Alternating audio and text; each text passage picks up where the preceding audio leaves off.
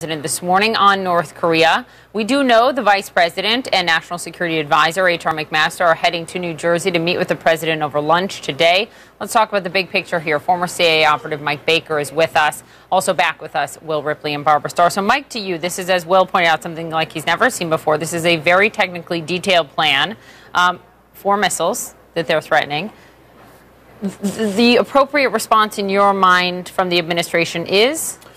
Well, I mean, we have to operate on several levels. It's not we have to do this or we have to do that. And by that I mean, look, we've already had a fairly successful effort in the UN. Right? So we had 15-0 on the U.S. drafted resolution.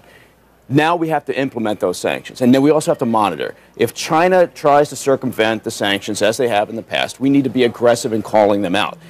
So we have to do that. We also have to work simultaneously at the same time off the radar screen. It's not going to be some public display with the Chinese authorities to aggressively explain and work with them so that they understand that this is one of those rare moments where their interests align with ours. And to work with them to understand that this can either happen in a very bad way, and nobody wants that. That's obvious.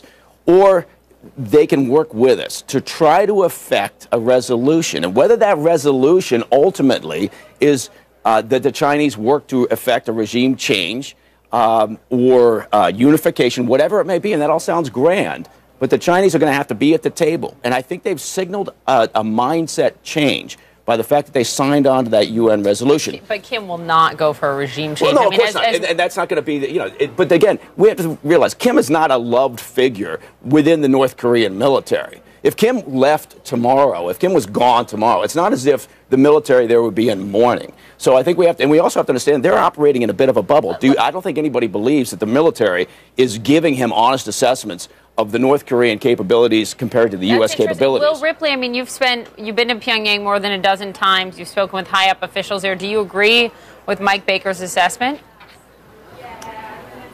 I'm not sure that I would say, look, at least the way it's publicly expressed, you ask any member of the military and they will say that they will die for Kim Jong-un. Now, granted, he is the leader of an authoritarian regime where political dissent is not tolerated and people who are deemed to be unloyal are punished severely or even killed. However, so every military member that I've ever spoken with inside the country as recently as a month and a half ago has said that they are ready to fight on his orders, and he is the commander of the Korean People's Army, the supreme commander. But I do think that we really need to watch over the coming weeks, and here's why.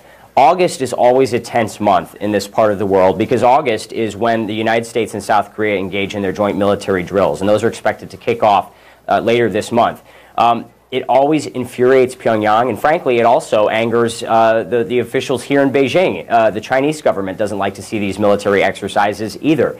And so if North Korea did feel confident that they could pull off something like this, the month of August might be a time when they would try it. Because North Korea often launches missiles and tries to show force during this time. Sure. But what we don't know is now that President Trump has drawn this red line, how the United States is going to respond. Yeah. Right, we don't. Barbara Starr, to you, we've learned that the president's choice of words, fire and fury, unlike the world has ever seen before, was improvised. It was essentially ad-libbed. Now, the White House is taking pains to say we're all on the same page. General Kelly, not surprised at all to hear this. However, can you just speak to us about whether it is rare for a president to make remarks like that off the cuff, or when they're speaking about a situation like this, when previous presidents have cleared that with those around them in the national security apparatus?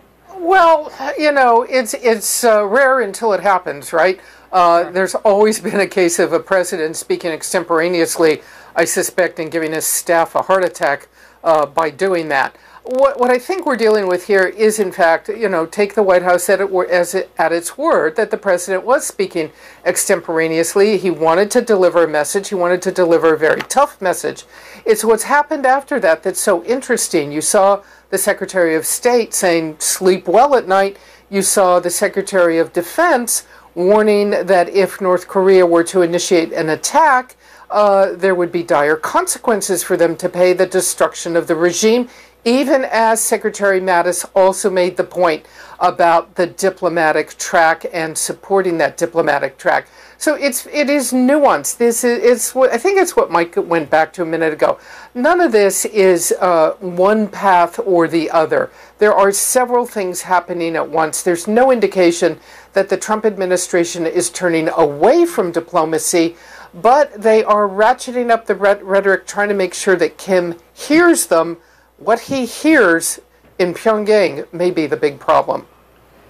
And I think that's a really important point. Also, I think what China hears, and I think more to the point, any messages that are delivered, whether they're extemporaneous or they're scripted, it's more important how China processes it at this point, because we tend to look at they've for years now looked at North Korea as an enabling, situation. So what they've done with North Korea has served their own interests, meaning Chinese interests.